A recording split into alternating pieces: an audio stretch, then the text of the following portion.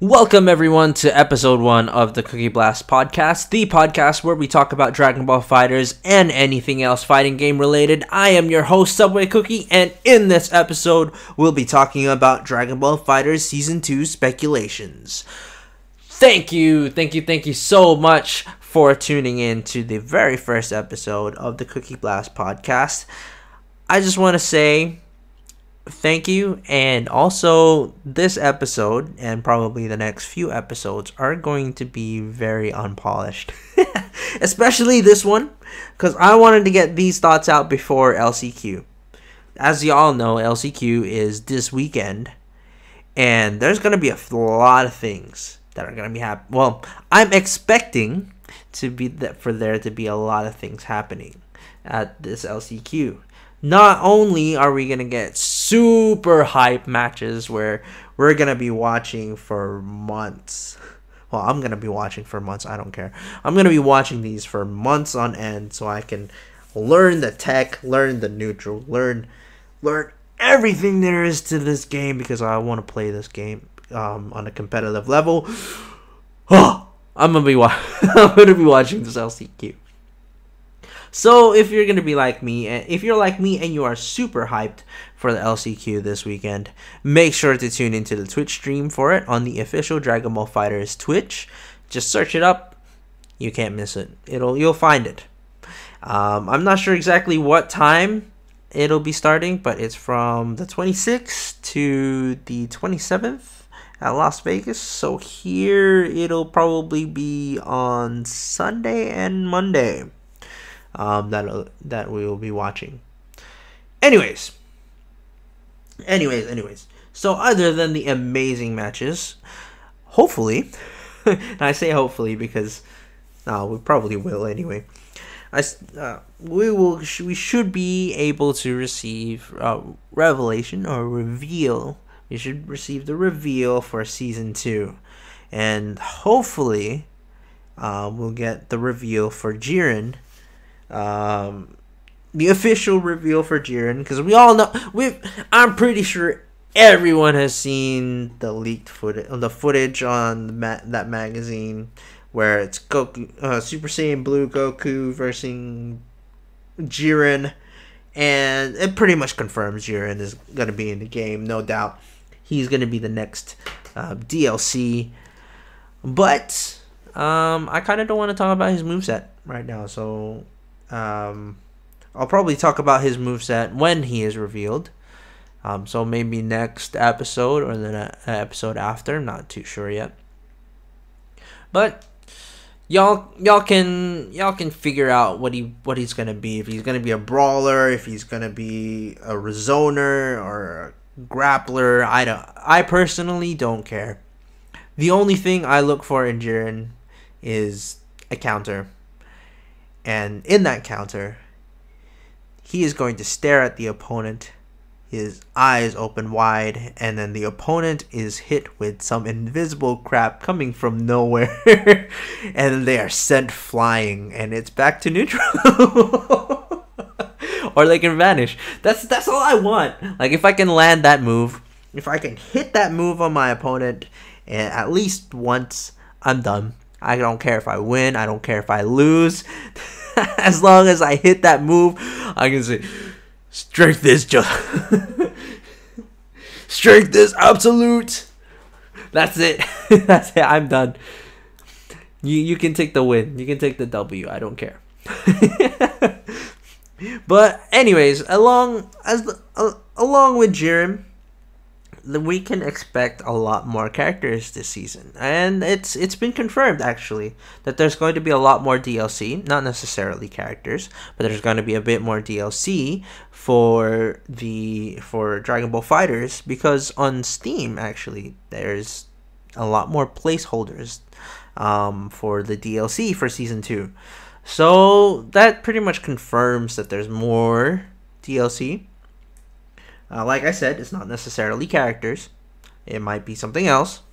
But assuming that it's characters, and also assuming that Bandai Namco doesn't go the route that they took for Tekken, where they revealed, I think it's pretty much all. all the characters for the season? Or is it just 4 of them? I don't know. I don't know if it's all 4 or if there's just, well, but anyways, if they take that route, that would be sick. But if they don't, that's cool. We can continue speculating. So, like I said, these are just speculations for what could be and what makes sense for season 2 to come out. And I guess the source of the topic that we're going to be talking about is an image that YogaFlame posted on his YouTube. And I think the original source is a guy, I'm going to say guy loosely, a guy named Minute FGC. I'm not too sure on that source. But he posted about a picture for season 2 leaks. And I know he's the same guy that posted on season 1 leaks.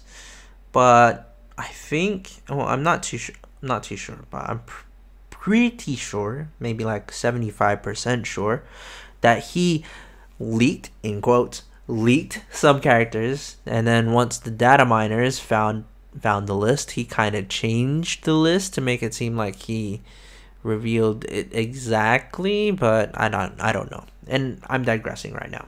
But anyways, we're gonna talk about that list. So that list of characters, well, the characters on the picture are Jiren, which is pretty much confirmed, Ultra Instinct Goku, Gogeta, Janemba, Raditz, Zarbon, Super Saiyan 4 Goku, Majin Vegeta, Master Roshi, the Saiyaman duo, so that's Videl and Gohan as a Great Saiyaman 1 and 2, Kefla, and also the new Broly. Now, maybe like a few of you will probably agree with a few things and probably disagree with a few things. And like I said, this is just speculation. This is probably, a lot of it's probably going to be my own opinion. But now that we've got Jiren confirmed, I'm pretty much banking. Like, I bet you $5. Only 5 because I'm poor. I bet you $5 that Ultra Instinct Goku is going to be a DLC as well. Now, I say that because Jiren and Ultra Instinct Goku pretty much goes hand in hand. Like, you can't have one without... Well, I mean, you probably could in Fighters, but it just makes a lot of sense. And they'd be riding that hype.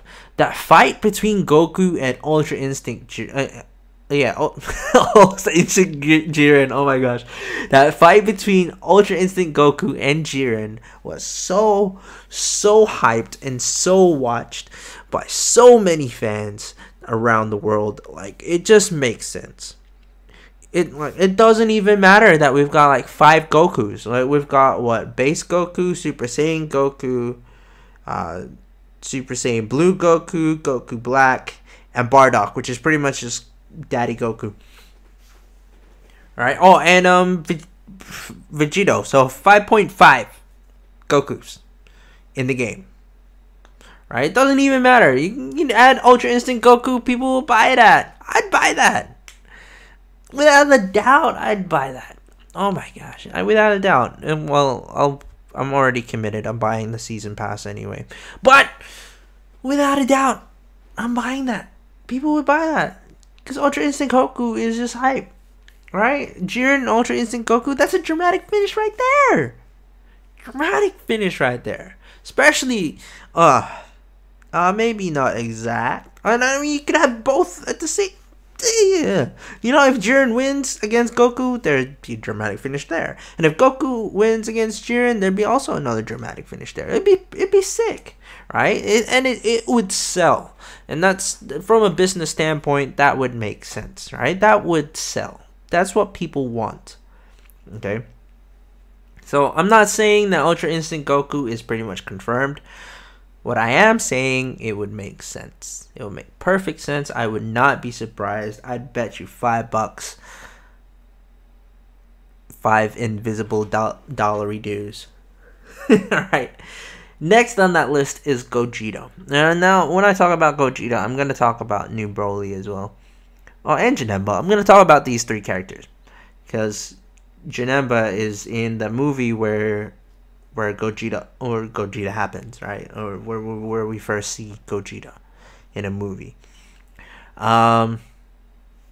Yeah, so with Gogeta, that's also another safe and sure sell from a business standpoint, especially with the amount of success that the Dragon Ball Super Broly movie is having right now. Oh my goodness, like Bandai Namco would be silly, really really silly, if they did not ride that hype. Gogeta doesn't even have to be blue. He doesn't even have to be Super Saiyan Blue. He can be Super Saiyan, because that's what he came up. That's what he was in that movie with Janemba. Right? He could be Super Saiyan. People would still jump on that. I would still jump on that. I'd buy that. All right, and he'd have a pretty cool moveset, and you could be creative with it. You know, it'd be really good. It'd be really really good. And then along with that, Janemba. Janemba is another fan favorite character that everyone wants to see, and that makes sense. You know, he would add a few other things. He's unique. He's not like one of the Z Warriors, so he's unique. You could give him a different moveset. You could give him, I don't know, you could give him a sick ass teleport, you know, and just kind of like fade in and fade out, kind of like what he does in the movie. It'd be sick, right? Real sick. Of course, I'm not talking about the fat Janemba. I'm talking about I'm gonna say final form Janemba. Yeah, we'll leave it at final form. And then with Broly. Okay, with Broly, I have two opinions on this. All right, I'm gonna say the first opinion first. The first opinion first, and the second opinion maybe sometime later when I talk about the others in this list. Okay, but with New Broly, it would also make sense, especially riding that success. If Broly had another Broly, which, I mean, it's not uncommon. You got 5.5 Gokus in the game. It's not uncommon for another character. You know, if you have the new Broly in there, people would buy that for sure. For sure. Especially if you gave him a really cool, unique moveset, different from the non-canon Broly that we have right now in the game. I'm going to canon and non-canon because, yeah. But, you know, it makes sense. Like, from a business standpoint, it just makes sense. So, Bandai Namco, please, can you make these characters from one in the same breath, asking for the characters? But yeah, you know, these characters make sense. And another character that makes sense, Kefla. Right, Kefla just makes sense. She makes perfect sense. You know, if they do come out with Ultra Instinct Goku, which once again, I'm not saying that they are, I am saying that it's a speculation, it just makes sense. Like, you'd have that female representation that people are saying, that are asking for. You'd have a really sick, dramatic finish if Ultra Instinct Goku whoops Kefla's butt. Right? That Kamehameha. Ooh, I had to watch that like 3 times. Like, I already know that episode shows 3 different angles for that one move. And I watched that episode 3 times just to see that Kamehameha an extra 6 times. That was how sick that was. Even now, I'd still watch that. I'd watch that and still be like, ooh, damn. Yeah, and I mean, like, you could do that. I mean, you could even give Ultra Instinct Goku that super. As a level 3. Or maybe just as a super. That'd be pretty sick, right? I mean, Bluetooth kind of does it already, but I digress. Kefla would be sick. I would see Kefla as a zoner, considering those beams that she had coming out, and cutting through the rock and stuff, and also the fact that she had those ki blasts as well. Like she had that kind of that, what do they call it in the? It kind of like that whole Jace and Birder thing going on, you know. Seizure procedure. I always laugh at that move, but yes, that kind of like that, you know. And she has that, and I don't know. They could give her some other sick moves. Like she has, they have a lot that they can use for Kefla, and it just makes sense. No, Bandai Namco, jump on that. They should pay me for these ideas. No, I'm kidding. I'm kidding. These are not my ideas. They're not original. Okay, so we've covered Jiren, Ultra Instinct Goku, Gogeta, Janemba, Kefla, New Broly, sort of half of my opinion. On that list, well, on that picture, there's also Raditz and Zarbon. Now this is a big oof for me. This is how I know that this isn't legit. This isn't legit. Okay, from a business standpoint. All right, I'm gonna be talking about the business standpoint for a lot. But from a business standpoint, Raditz and Zarbon just don't make sense. All right. With Raditz, okay, maybe there are a few people that are like, oh yeah, don't do my boy Raditz wrong, man. He's pretty cool. Like, let's be honest. Like, you know, when he first announced that Goku was an alien Saiyan, an alien race. When I was watching that as a kid, I was like, what? Really? Like, I mean, I get that he's got a monkey tail, but damn, you know. So, yeah, I did watch the Dragon Ball anime when I was a kid.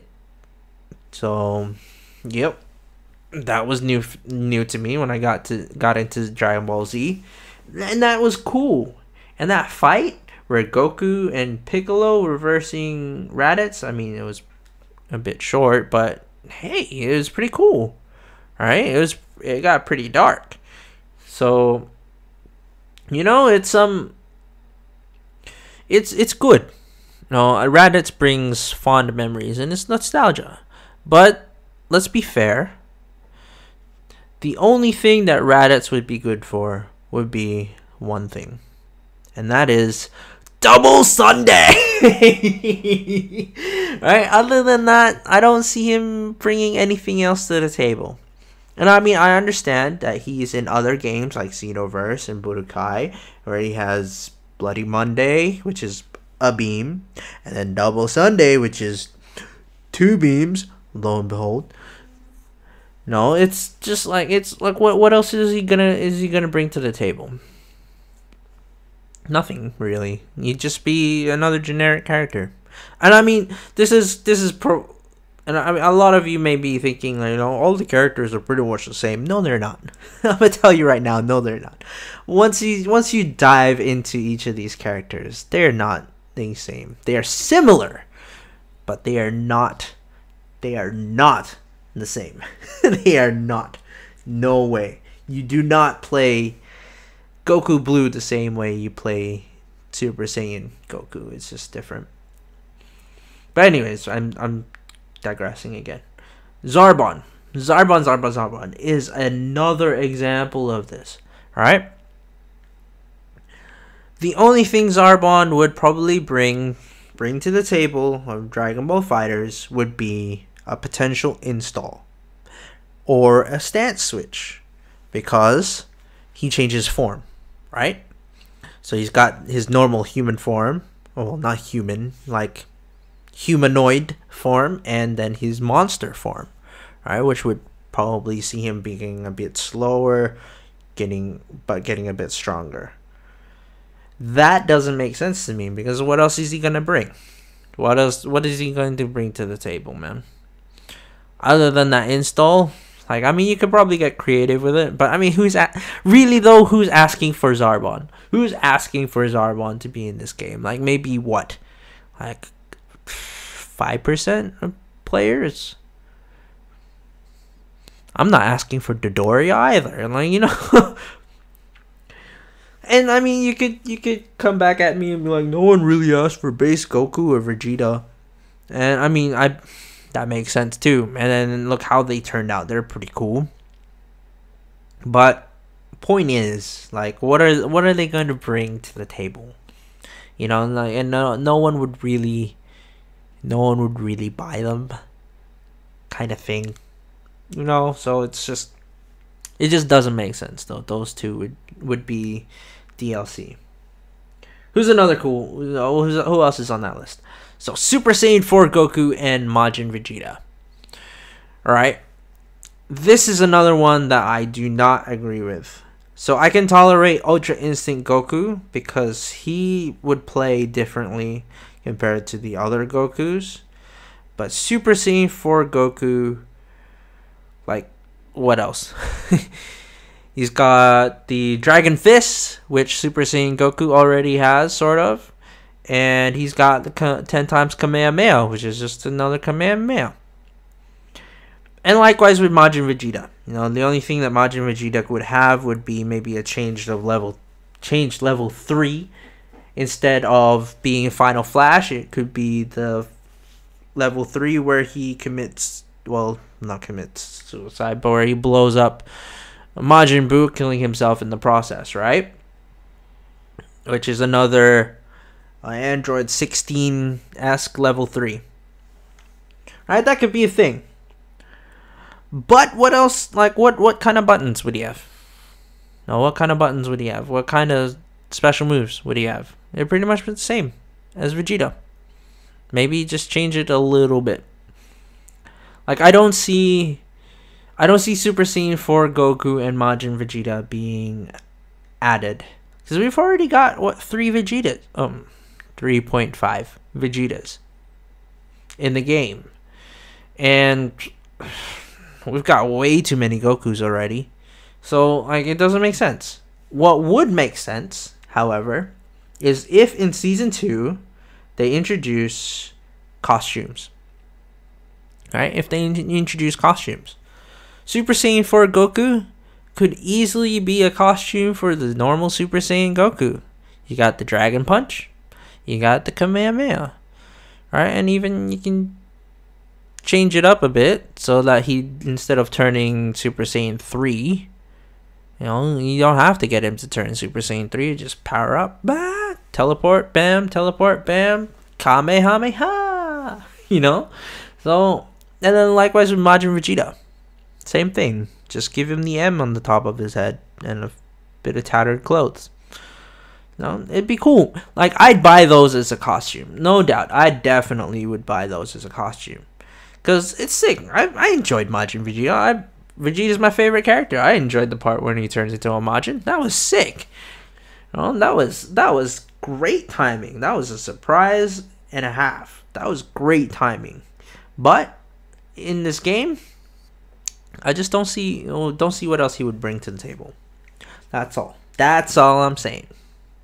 Next on that list is Master Roshi. Now this.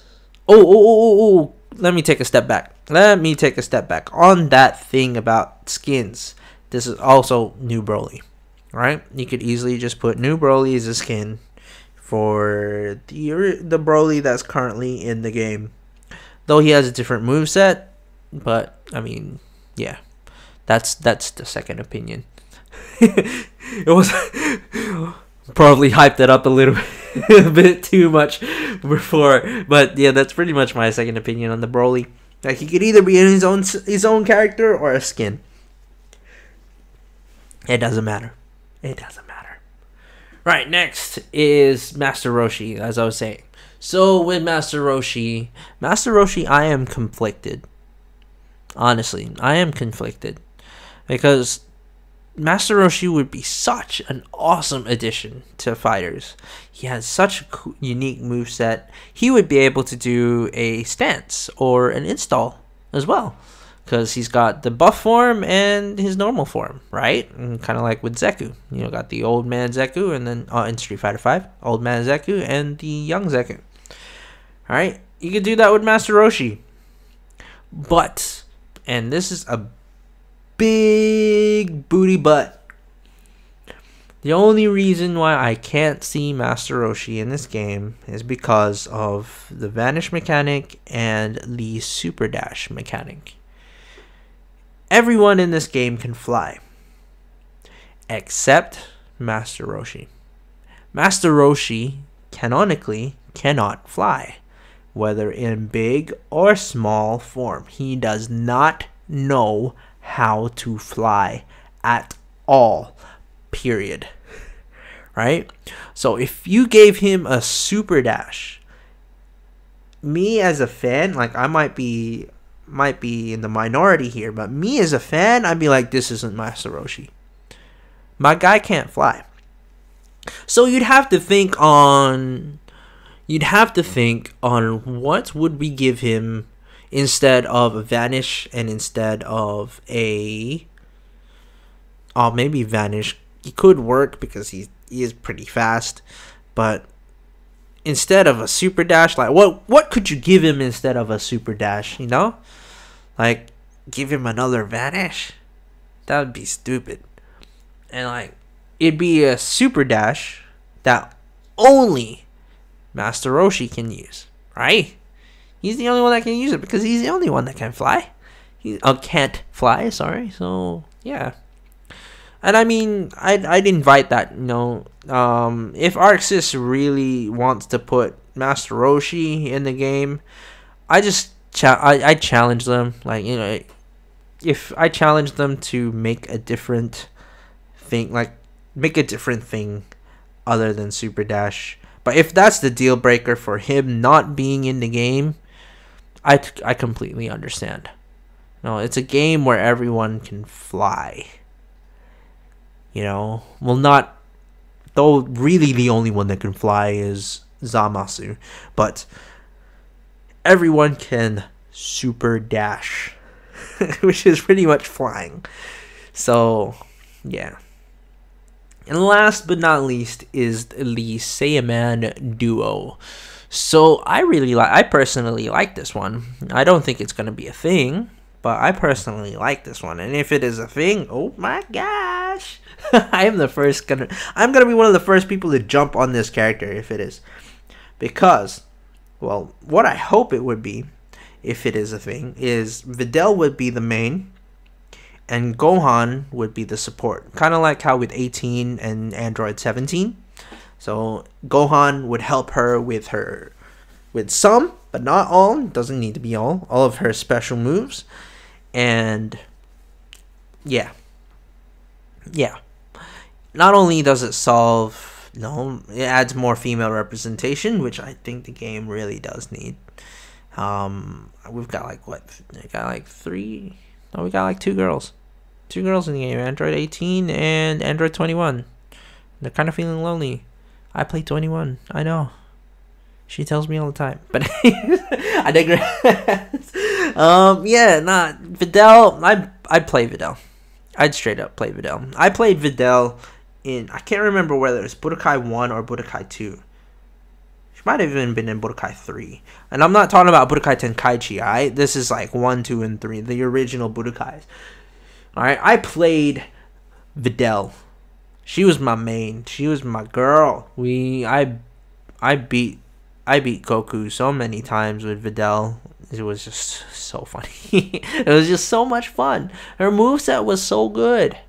Alright? It's just, yeah, like, you can give her that moveset. Plus more, because you got great Saiyaman too. And I totally watch all those poses that they do at the start. Like, I dig that. No, I'd totally buy that. I totally buy Saiyaman duo. But no, like I said at the start, it's all just speculation. All this is just speculation on characters. With exception, of course, Jiren confirmed, Ultra Instinct Goku, and I guess Gogeta, Janemba, Kefla, Like, these characters are most likely gonna be in that. Now, we'll find out. If we don't find out this weekend, we'll find out soon enough, right? It just makes sense for these characters to be in the game. Other than that, though, like, I don't know. It's up to our Bandai Namco overlords as to what they're gonna do with the game. I, for one, am gonna buy the season pass because I like to have all of my characters. So, and also it saves me a bit of money instead of buying them individually. So I'm gonna be on that, and hopefully I'll be able to cover those characters as they come out. Hopefully, we'll see in the future. With regards to the season 2 changes, I kind of want to wait until after the LCQ to talk about season 2 changes, because hopefully it'll come out the day of or after the World Tour Finals. So we'll see, or maybe a week after. Sorry, I'm a bit tired. And luckily, this weekend is a long weekend here in Australia because of Australia Day, so it's gonna be awesome. It's gonna be cool, man. I'm gonna be able to play a lot more Dragon Ball FighterZ this weekend. Anyways, I just want to say thank you so much for crumbling this cookie with me. Thank you for putting up with the Unpolished podcast. And like I said at the start, please let me know what you think I can improve on, because there are a few things that I'm gonna polish up. For example, I'm gonna have an intro, and I don't know. I'm gonna have an intro, maybe segments, maybe a specific time for how long these podcast episodes are. I don't know. I'm definitely gonna have an intro though, and an outro. I really love intros and outros. So yeah, and we're still working on it. This is one of those things. Also, I guess to announce, I am still working on Dragon Ball FighterZ Basics. I just finished up deciding what kind of format that I wanted to do. I've got a few scripts on the way, so we'll be talking about. I'll be doing those soon.